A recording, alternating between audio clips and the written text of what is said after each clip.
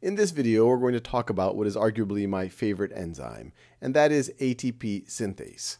And you might be able to predict from its name what it does. It synthesizes ATP. Now, you've probably seen it before. We saw it when we looked at respiration, or you will see it when you look at respiration, which is going on in most of the cells of your body. And you also see it when you study photosynthesis. The general thing that it does is it sits across a phospholipid membrane, and through other processes, you will have hydrogen ion concentration increase on one side of the membrane, have a higher hydrogen ion concentration on one side than on the other side. You still might have a few over here. And a hydrogen ion is essentially a proton.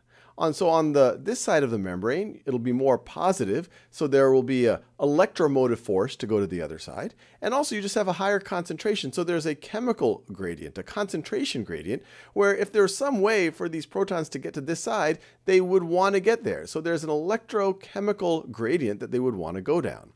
And ATP synthase provides a channel for those protons. But as those protons travel through the ATP synthase, they turn this part of it, which drives this axle, and then this axle nudges these parts of the protein so that they jam together an ADP with a phosphate group to produce ATP.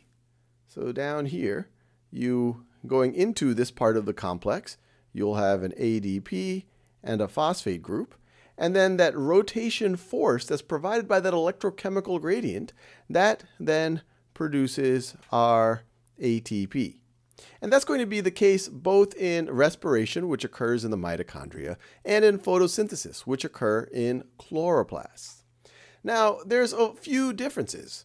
In mitochondria, the hydrogen ions, these protons, the concentration builds up in the intermembrane space right over here because of the electron transport chain. And we studied that in other videos. And then the protons travel through the ATP synthase. You can see a little mini version right over it here. You could imagine that what we see really big, that is a blown up version of this part of the mitochondria. And this is, of course, is not to scale.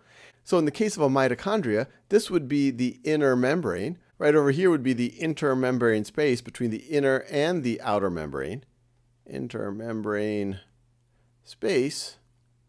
And right over here would be the matrix of the mitochondria.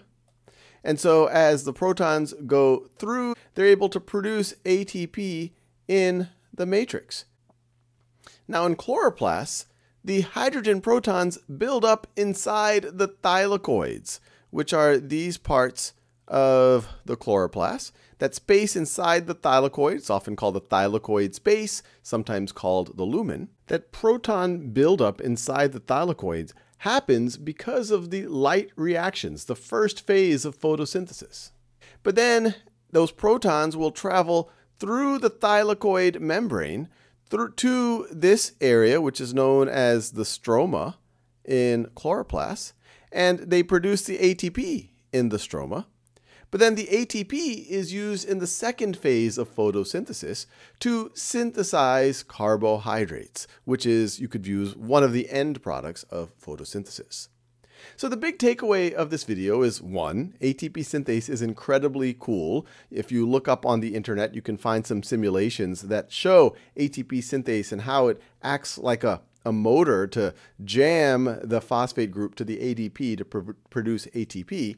And ATP synthase in mitochondria and chloroplasts are remarkably similar, although they sit in different parts of these organelles. And the ATP in mitochondria you can view as the end product of respiration, while the ATP produced in chloroplasts is an intermediary store of energy, which is then used to synthesize carbohydrates.